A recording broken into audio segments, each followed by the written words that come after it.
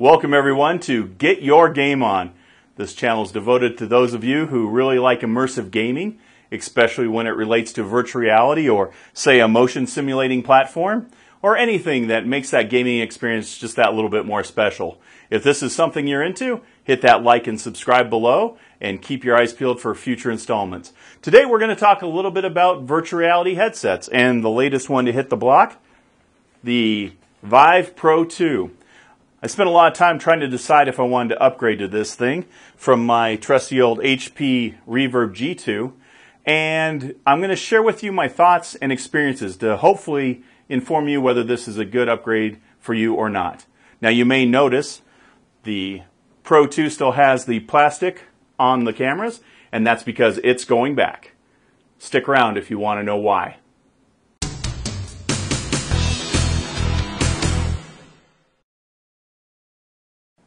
Okay, I want to get one thing perfectly clear right from the beginning.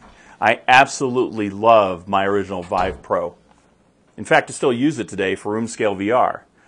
Those OLED screens have amazing color, and you just can't beat those dark blacks for immersion. Fortunately, it doesn't have the resolution you need for sim games like flight simulators and racing. So that's where I was hoping the VIVE Pro 2 would fill that gap. Now you might ask, what was wrong with the HP Reverb G2, which I have been using for my simulations? And it's a really good device, but it does have a smaller FOV, and my glasses don't really fit in it well without feeling like they're crushing into my face. And then there's Windows Mixed Reality, which Windows Mixed Reality and I do not get along. It seems very clunky the way it interfaces with Steam VR, and it always seems like there's a problem getting it to run properly.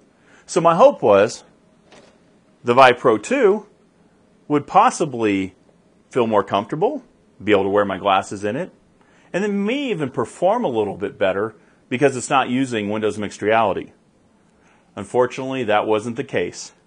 As soon as I put this thing on and jumped into my F18 and DCS, felt like the performance just wasn't there.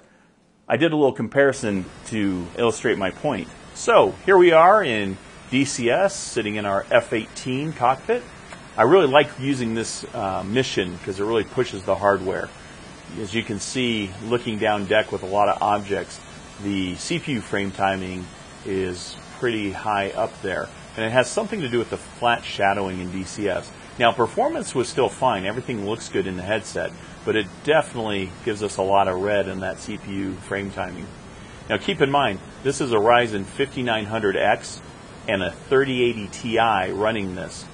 All the settings are the same in DCS. I tried to make this as comparable as possible. Now, my head movements aren't exact because I did each one independently, but they're close enough to illustrate the point. As you can see, those CPU frame timings have dropped back down now that we don't have as many objects on screen. Now, I also tried to bump the HP G2 resolution up to be as close to the VIVE Pro 2 as possible, so we didn't have as big a resolution difference. And neither headset has motion smoothing on. So apples to apples as much as possible.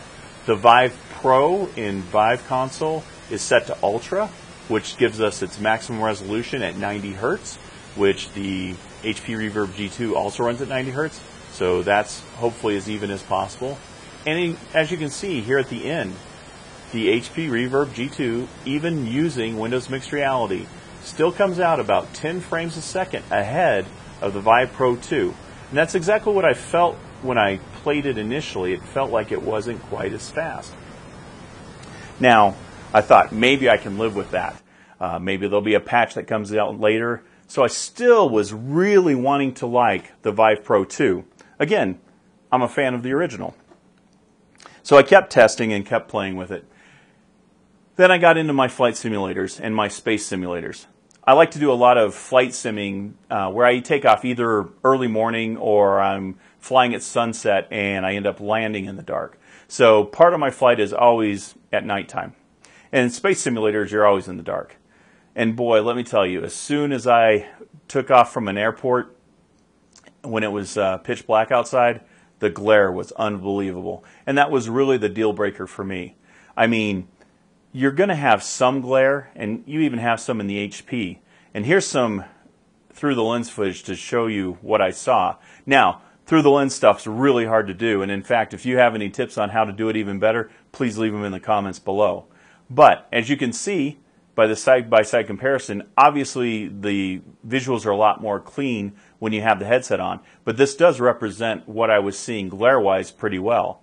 In addition to the extreme glare on the VIVE Pro 2, I couldn't believe that it really highlighted the Fresnel rings whenever you looked at something bright with a dark background. It was almost like everything had a glowy circle around it, and it just took away from the immersion completely. So some final thoughts for those of you that may have seen some other VIVE Pro 2 reviews. First and foremost, you have to get the thinner face gasket. The stock one is just too big, and you lose so much of your vertical field of view. It does feel like you're looking through a mail slot. But with the aftermarket thinner gasket, that reduced vertical field of view didn't bother me nearly as much as I thought it would. The other thing that I thought was interesting, even though this headset has more resolution, I found the G2 actually was a little clearer. I found myself leaning forward to read certain gauges in this headset that I didn't have to lean forward to see in my HP Reverb G2. I think that's because the G2 has a smaller field of view, so you actually have more pixel density in that area. The colors of this headset are very good. The darks seem to be darker than on the G2, still nowhere near OLED levels, but they are a little darker in comparison to the HP. I did notice some black crush, however, that I did not notice in the HP Reverb G2. Also, the panels being good doesn't really matter when the lenses give you so much glare. So the best panels in the world don't really help if you've got bad lenses. So overall, this thing was close for me. It almost made it, but there's just too much wrong with the lenses for me to be happy keeping this headset. So it's going back. So those are just some of my experiences with the HP Reverb G2 and the new VIVE Pro 2. Now obviously everybody's experience is going to be a little different in VR based on your head shape and your eye placement. But hopefully my experiences in this video can help some of you out there make that decision whether the VIVE Pro 2 is right for you. Again, I really wanted to like this headset, but for me, it just wasn't quite good enough. So until next time, take care.